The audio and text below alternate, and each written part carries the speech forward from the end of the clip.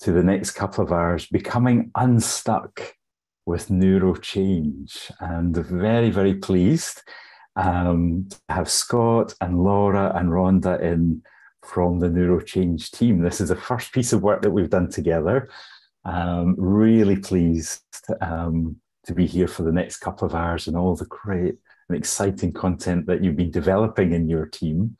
And we're going to get a little taster, a snapshot of that today. So before I pass over to you, Rhonda, I'll do a little bit of housekeeping.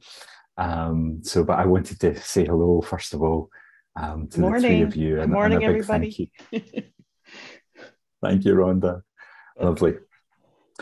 So what to say? Well, we're going to be here on Zoom for a couple of hours together. So you'll hear a little bit of my Scottish accent. We're going to be in Zoom for a couple of hours.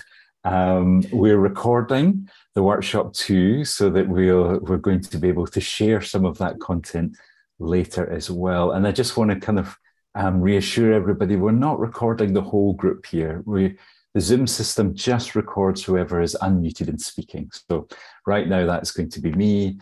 And for most of the time, that's going to be the team that's presenting to us. The only difference to that is if you do unmute and make a comment or ask a question, you will automatically be included in the recording. And you might be very thrilled to be on the recording with the Neuro Change team. And if it's important for you not to be on the recording, please just email us at Online Events and we can edit you out. That's no problem. So we don't want that to get in the way of your interaction in the workshop. And of course, we're going to be using the chat room a lot for interaction, for feedback, for questions. So it's lovely that we're all saying hello and introducing ourselves there. And let's we can keep doing that as we go throughout the 2 hours of the workshop. We've also got Sebastian here, a very well-known face to many of us, taking care of the technology. So Sebastian, thank you for taking care of us and making sure everything is working well. If anybody does have any technology difficulties, please let Sebastian know. You can use the chat room for that. There's an email address, there's a phone number, so plenty of ways to get support from the Online Events team. We are using breakout rooms, so we've got a couple of breakout rooms as we go through the workshop to really deepen the experience. And it's just really nice to be in a group of maybe 3 or 4 other colleagues doing an exercise to really embed that learning in us.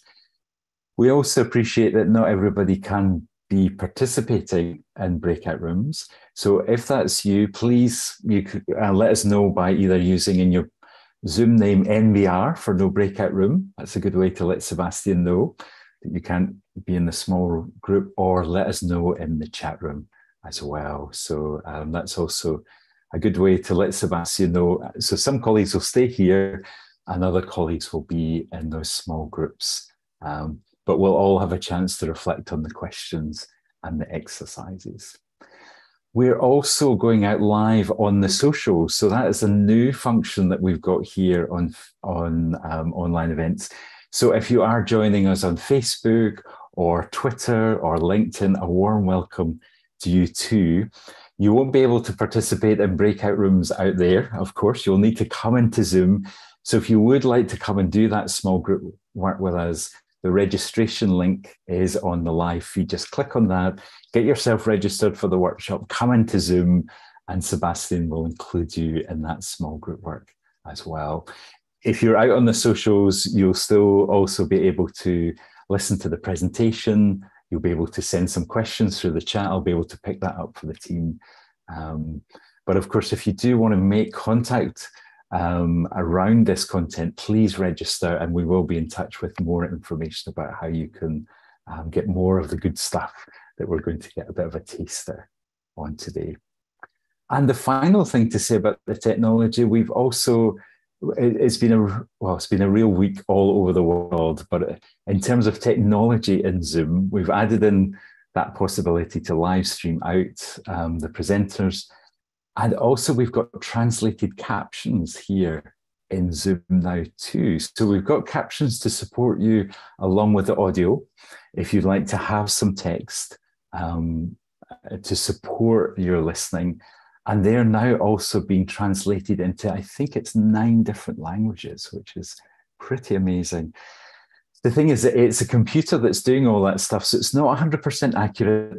This is just the 3rd event that we've been using this feature in. So if you're coming in and English is not your first language and you would like to test out that function, or maybe you do have another language that you speak alongside English, you'd like to test that and give us some feedback in the chat room, we'd love to know, like, is the computer completely confused by my Swedish accent? That's probably a guaranteed yes. As it tries to translate, or, you know, are those captions kind of useful? If you want to give us some feedback, we'd really welcome that. So good. I think that's all my ramblings about intros and housekeeping. So it's my privilege to welcome the team, first of all, by reading their bios. I think that's going to give you a sense of the gravitas that is coming to the workshop, the real experience, and of course, the passion for this topic as well. So let me do that, and then I'll pass over to Rhonda to get started. So the first bio I'm going to read is Professor Scott Frey. Professor Scott Frey is the Miller Family Professor of Cognitive Neuroscience at the University of Missouri, where he directs the Rehabilitation Neuroscience Laboratory. Professor Frey received his Master's of Education from Harvard University in Human Development and his PhD in Experimental Psychology from Cornell University. Early in his career, he pursued additional training in brain imaging and neurostimulation at Dartmouth College's Center for Cognitive Neuroscience. We also have with us Laura Delange, who is our Institute Director and is central to the instructional design of our programs. More than that, Laura brings high-level input to program creation and an extreme level of wisdom to all we do at the Neurochange Institute. After completing her degree in education, Laura was invited to complete her Master's in Philosophy and accepted this on the condition that her focus will be on teaching children philosophy. And Rhonda Kerlew. So Rhonda, it's lovely to be introducing you. We've been working hard, haven't we, over the last weeks, cook this event, get it ready. So it's really lovely to introduce you. So Rhonda Kerlew is one of the Neurochange Institute's national directors, providing program access to practitioners and professionals globally. Rhonda has had a diverse career as a registered nurse, specializing in cardiac care and cardiac arrhythmias. She's moved on to learn and grow with Johnson & Johnson, where she progressed to leading the arrhythmia division in Canada. After completing her executive MBA with Ivy, Toronto, Canada, it became imperative for Rhonda to continue a path of exploration of her own potential as an independent consultant and leader supporting large healthcare organizations. Rhonda is now fulfilling her purpose, supporting practitioners to thrive personally and professionally with the support of the Neurochange program. Further, she will be accepting an honorary doctorate in business and is moving to global directorship with the Neurochange Institute. And that's just happened this weekend, Rhonda. You've received your honorary doctorate. So I should really be addressing you as Dr. Rhonda. I think that would be only appropriate. Yes. It's okay. So a warm welcome, Rhonda, and over to you. Yes. Thank you. Thank you, John. Yes, all of that happened this weekend. So it's been a whirlwind, and having all of you here today is fantastic. And John, I'm going to get you to put up the first slide. Take a moment to keep, there it is. Yeah, fantastic. That way I'm just not looking at myself and a big image on the screen. So today is going to be a little bit of an adventure. John and I met, months ago. He had reached out because he saw some information that I had posted about the neural change method. And so today, what we're going to do is we're going to give you a taste of what this is all about. And at the very end of the presentation, we have some tools. We have a resource for you, actually, that you'll be able to take back and use in your practice. That'll be at the very end. And just prior to that, I'm going to give you a summary of what the neural change method is all about. But with my team, Professor Scott Fry and Laura DeLange, what we want to do is introduce the whole concept of the neural change method to you, give you some experiential experience today using some of the 50 some odd tools and activities that are in the program. So we want to make sure that you have a great experience today, and yeah, enjoy. If you can get into the breakout groups today, it will help to anchor this experience, but we absolutely understand that you can't. So without any further ado, let's get into it. So can we have the next slide, please, Sebastian? So I thought this was kind of funny because today we're going to talk about neurochange, which has a transformational component, and that's in the practitioner level. But then we have a second level, which is a master practitioner level, and this includes transcendence. And when I say the word transcendence, I know sometimes that can be off-putting, and I'm not speaking about kind of the levitating Buddha that we have in our mind. We're talking about the neuroscience of transcendence. So we'll get into that and bring clarity around that definition so that we're all on the same page. Can you go to the next slide, please? I love this joke anyway. Great. So this is about expanding your toolkit. This is about helping you get unstuck. And I want to go back to John and I chatting. So we had no idea how we were both on each other's calendar. It was a very strange event. And then we had a great conversation about the work that the Neural Change Institute is going on at the Neural Change Institute. And, Laura DeLange and Professor Scott Fry are two of the individuals who definitely contribute to the content and the delivery. I'm the global director with the Neural Change Institute, so I'm building a team of executives, but also my role is to talk to people globally about this particular program. And our community is quite diverse. We have people from 12 countries now. That's probably above that.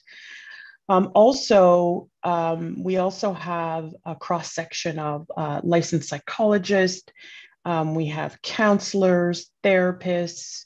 We have some teachers, nurse practitioners, also a lot of physicians looking to support their patients or clients to make long-term change. So it's quite the community of practice, and I'll get into more of that later. But I just wanted you to know, somewhere in the community, there's probably someone working like yourself. So you should feel that this is not above your work, or so I think there's something for everyone who's supporting patients or clients to make change long term, and that's kind of what I want you to think about as we go through this day. All right, next slide, please. So this is just everything that John said, so we can go to the next slide. And why we're here today, which I explained to introduce you to, excuse me, it's allergy season. Excuse me, it's allergy season here in Canada, so I may have a few sneezes. Why we're here today, again, is to share the knowledge, is to introduce you to some new methodologies that you can take to your practice. And we want to ensure that we give you some tools that you can use today.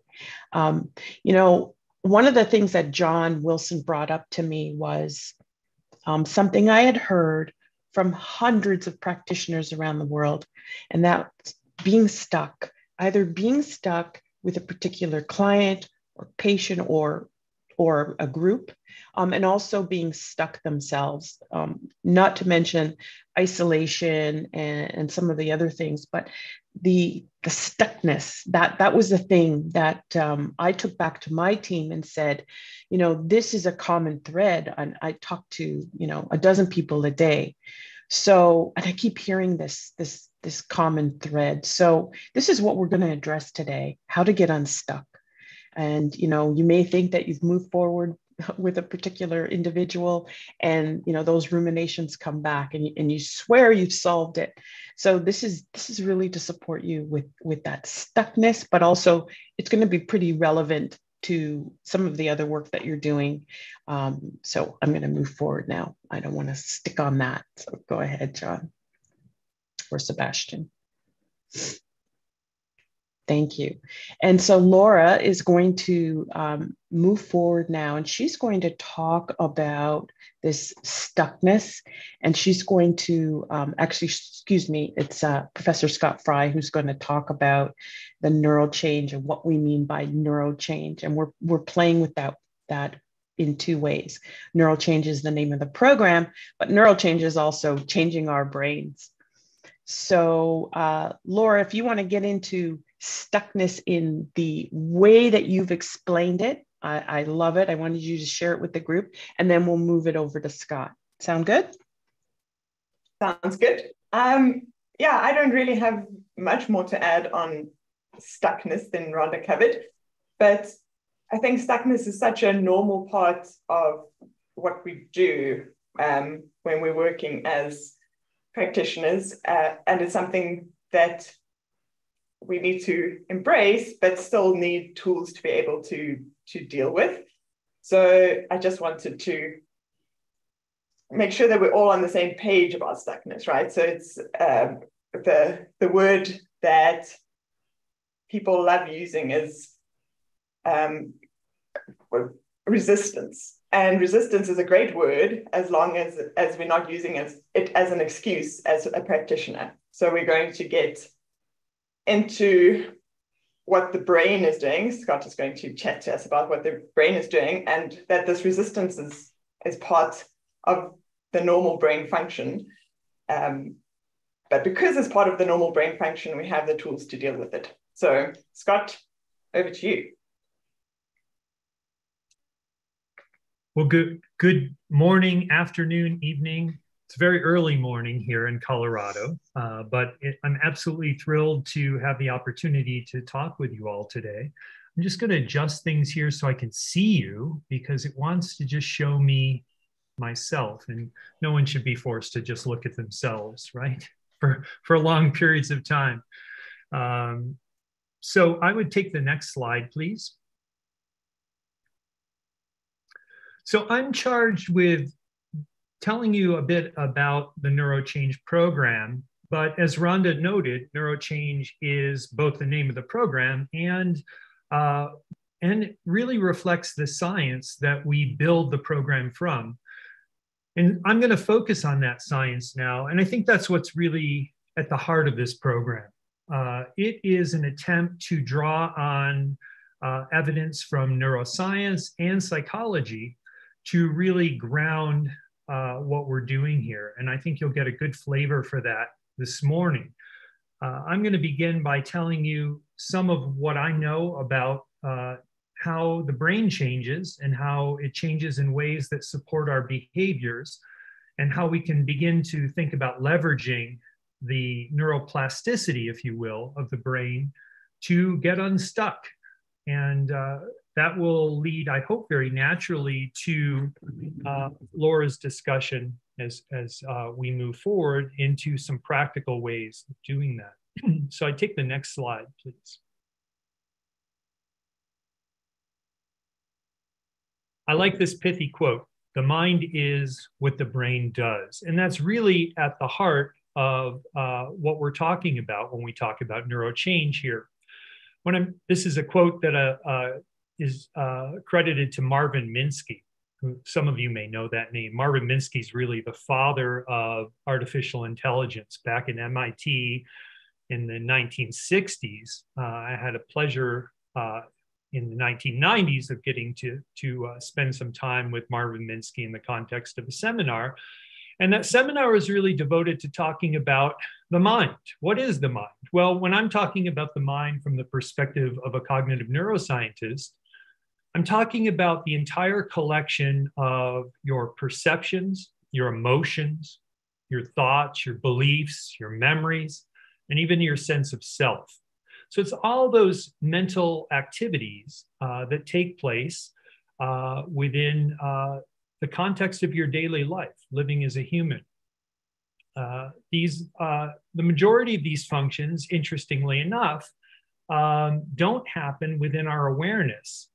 And yet, and this is a very important point, these non-conscious or subconscious aspects of mental function can really exert very powerful effects on our behavior. And I want to just give you a simple little example of what I mean when I'm talking about non-conscious functions. Why don't you all wiggle your nose for me? And if you can't wiggle your nose, why don't you just wiggle your fingers, right? I'm not so good at wiggling my nose, but here, I'll embarrass myself in order to put you at ease. How'd you do that?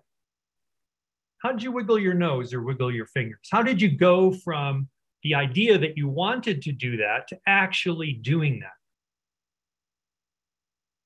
It's very tough, isn't it, to describe?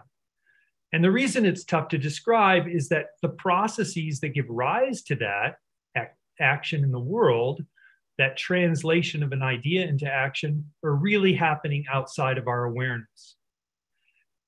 It's an incredibly simplistic kind of example, but this is exactly the kind of thing that's going on all the time.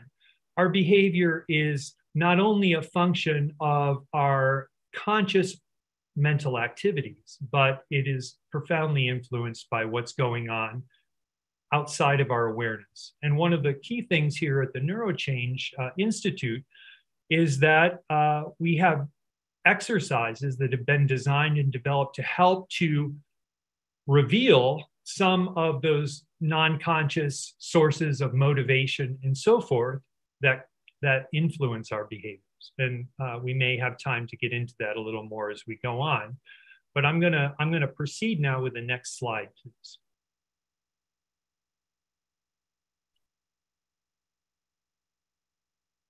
To take this idea of the mind being what the brain does a little bit further, what I mean when I'm talking about this is that all of those conscious and non-conscious thoughts, ideas, beliefs, and so forth, as well as our physical behaviors, our actions, right?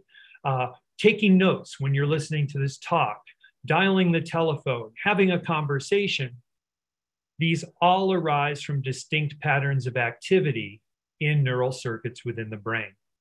Your thoughts and your actions are products of activity within this 2 to 3 pound organ. And each of those thoughts and each of those activities really reflects a unique brain state.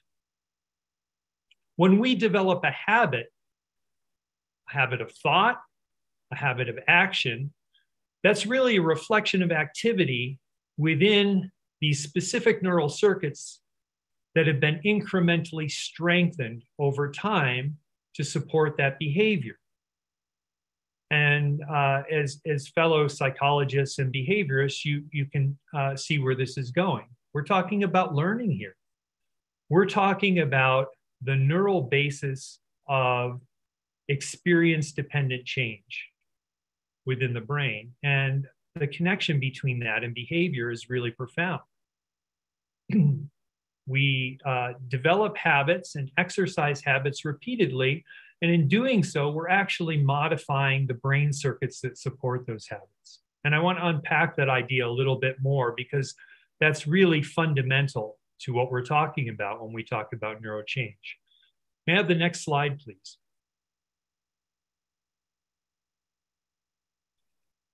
Let's talk a little bit about the physiology. So this pithy little quote here, neurons that fire together, wire together, is fundamental to understanding how the brain changes to support habits as well as modifications in habits. And that really is key to not only the NeuroChange program, but also to harnessing the power to change right? To change circuitry to support new habits and modified behaviors, or to get unstuck.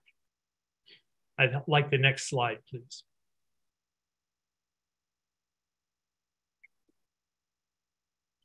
When you repeat a thought or action, as I was mentioning a moment ago, the circuits in your brain that are responsible for producing that thought or that action are strengthened. That's really what we mean by when we say neurons that fire together, wire together. The more that those circuits are exercised, the stronger they get. We have strengthening occurring at the level of the synapses, where the neurons are communicating action potentials with one another. We have a variety of changes in the myelin sheaths that help with the conduction of those action potentials, in the number of synapses, in the strength of synapses, and so forth. There are true physiological and anatomical changes that are happening in these circuits by virtue of exercising them. And it's important to think about the repetition of a behavior is not only strengthening existing connections, but also potentially forming new ones. I like this metaphor of a forest, right? So got a beautiful picture here of a forest, and you don't see any clear way to make your way through this forest, right? When you start walking from one location to another in this forest, you're going to be bushwhacking, and you're going to be tripping over rocks and sticks and making your way around trees and bushes and so forth. But if you were to continue to walk that path repeatedly, what would happen? Well, what would happen is that gradually, through repeated traversing of that tract through the forest, you would begin to wear a path into the earth. You would begin to clear away the sticks that are in the way. You would begin to smoothen the ground with the trampling of your feet. You would etch a path through that forest that would make it much easier for you as time went on to move from that location to another location, simply by walking that path. And I think that's a wonderful metaphor for what's happening in your brain when you repeat a behavior.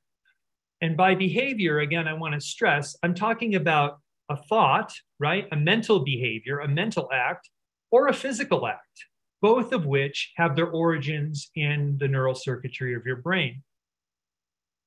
So as we repeat a behavior, analogous to what happens when we walk a path in the forest, the path gets easier to traverse.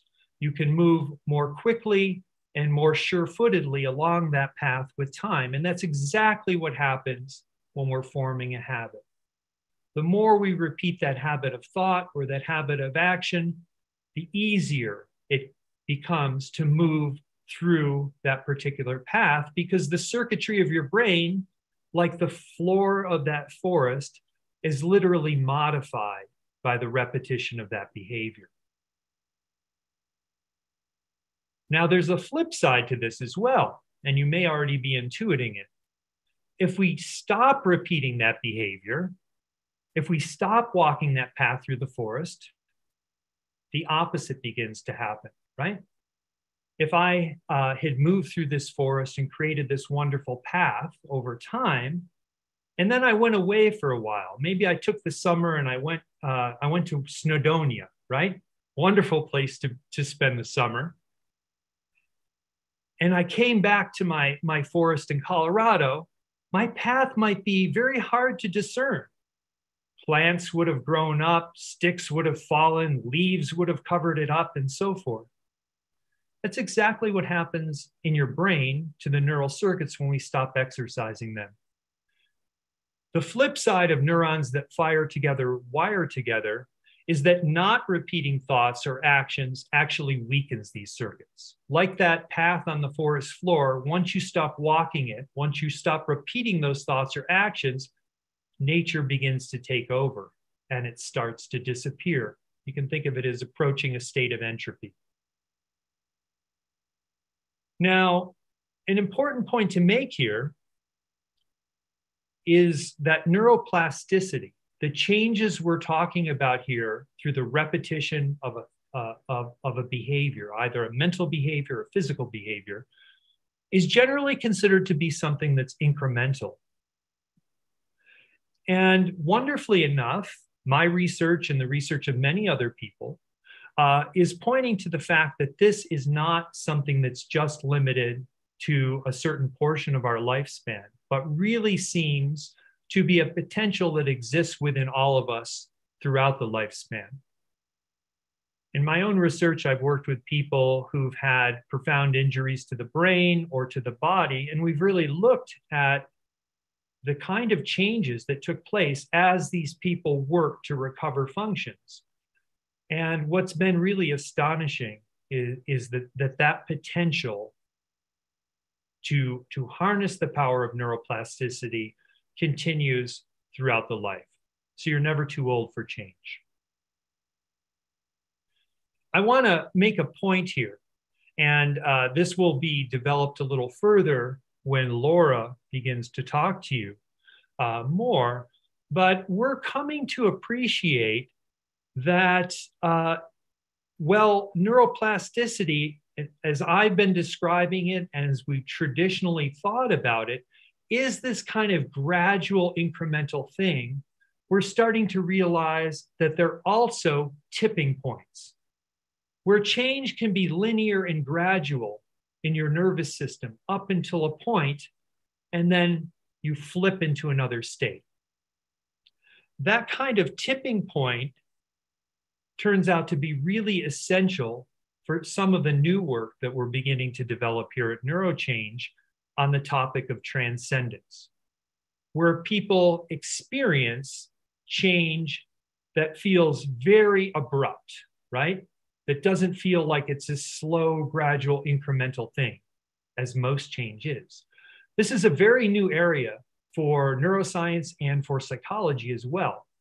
But in the spirit of what we're trying to do here at the Institute, we're constantly trying to incorporate the newest science into our programs. And because science is dynamic and changing, so are our programs. And Laura will get into that a bit more when she talks to you in a moment.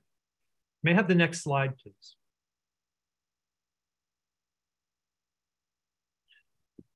So this is just to carry on the metaphor a little bit. This is our forest that reflects a well-trodden path. And that's very much like the situation we're all in, because we all have our own unique habits, and we've all sculpted our brain by repeating particular thoughts and actions. And we all have our own path through the forest. But unfortunately, these paths don't always serve us well. And unfortunately, when we try to use the same path to solve all of the challenges that we might have in navigating our way through the forest of life, we can find ourselves stuck. Next slide, please. So the key thing is here, as Rhonda pointed out at the beginning, we want to spend time together today talking about how to get unstuck. And I think we can continue along with the forest metaphor here, right? Changing a habit of thought or of action begins with making a choice. There's a wealth of research in psychology about how do we begin to modify a habit of thought? How do we begin to modify a habit of behavior? And it really begins with making a choice. Do we take the path to the left? Do we take the path to the right? The critical thing here, from my perspective as a neuroscientist, is that each time we implement this modified thought or action, this new choice, right?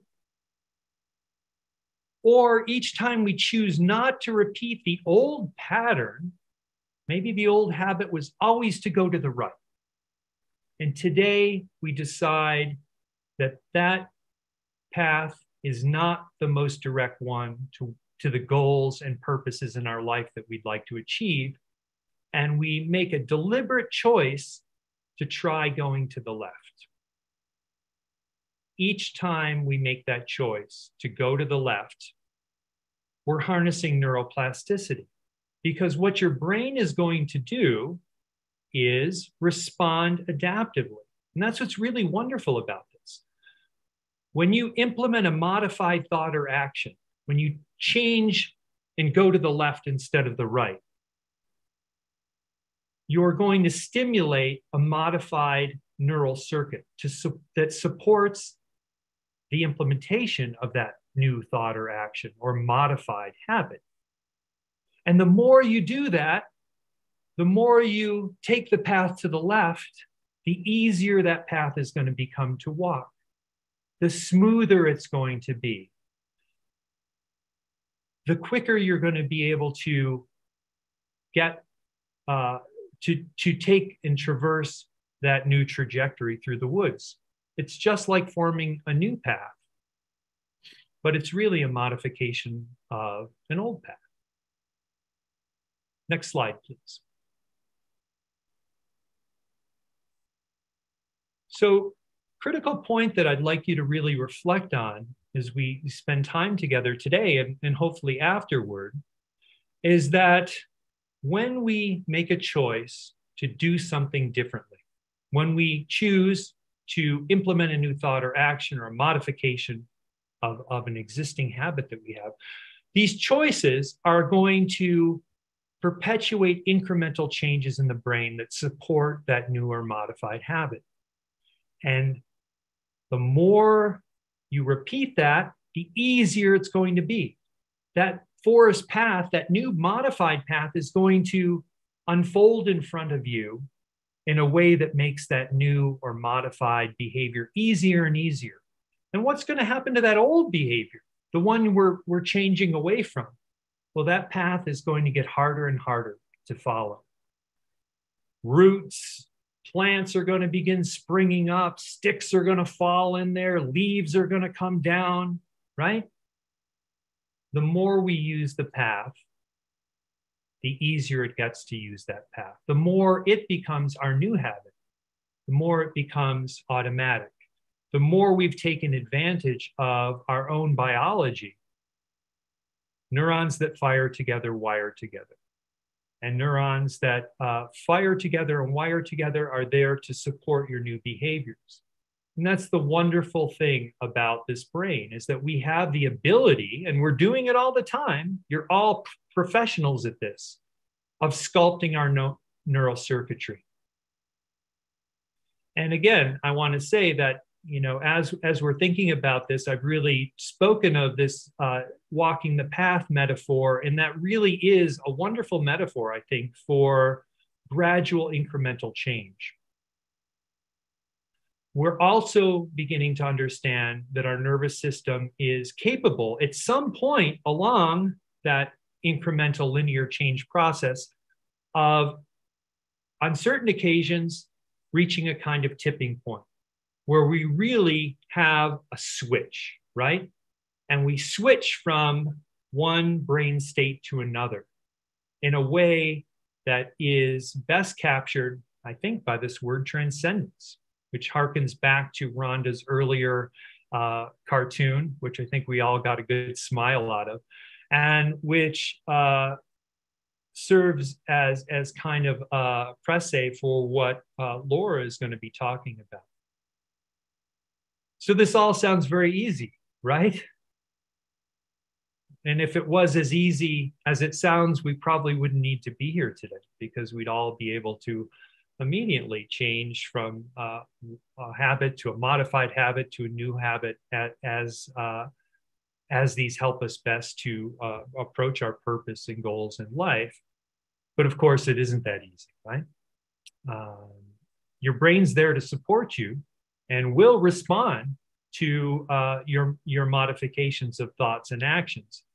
But the big question is how. And that's where I'm going to hand things off to my colleague who has the expertise to really answer that question or address that question, and how we do that within the NeuroChange program, Laura.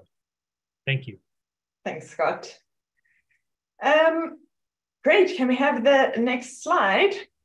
So I think this slide, just a beautiful summation of Scott's whole talk. And it's important to realize that this neuroplasticity gives us all this gift, right? That there's no time that is too late. You can always change whatever you want to change about your brain, which is a really powerful thought, I think. So on the next slide, we can see how we try to approach it in the NeuroChange Institute. So there are a lot of activities included in our NeuroChange practitioner course that are focused around this incremental change and trying to get meaningful transformation to clients. And it's been a lot of fun working with the subject matter experts and looking at all of the research and trying to get the best methods for bringing incremental change to clients, whether that's ranging from deliberate practice to implementation intentions and even leveraging subconscious motivations and mechanisms. So there's a lot of good stuff in there. But even at a very simple level, I wanted to just highlight a part of one of the activities from the course, which shows how this kind of incremental, iterative process of choosing to walk down a path every day can get you slowly get you to this point where, yes, you've made a change, and yes, you've become unstuck. So in this activity, very simply, starts with picking something that you'd like to change. And maybe using Scott's language, this would be a behavior, but a behavior in the broadest sense, right? So a thought, a feeling, a belief, or something that translates into action into the world. So let's go with, I believe I'm not an organized person, and that's something I would like to change about myself. So then we go into a brainstorm and deciding what are the things that an organized person does every day and writing them all down. Once you've got this list of what an organized person does, then you can start with the neuroplasticity. So you pick the smallest and easiest one and you do it every day. And you tick off each day to make sure that you've done it. Then the next week, you pick another habit and you do it every day and you tick it off, etc., etc.